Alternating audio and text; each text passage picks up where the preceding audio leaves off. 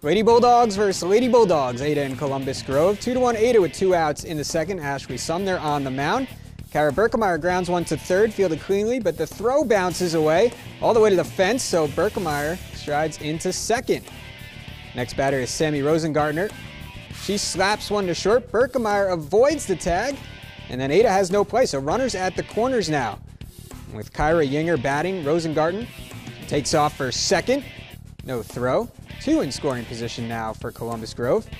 Then Yinger pops out to short to end the inning. Let's go to the bottom of the second. Tori Weiss on first. Pitch bounces away. She scoots up to second. But then Hope Schrader gets Caitlin Giagenti swinging. 13-3, Columbus Grove defeats Ada.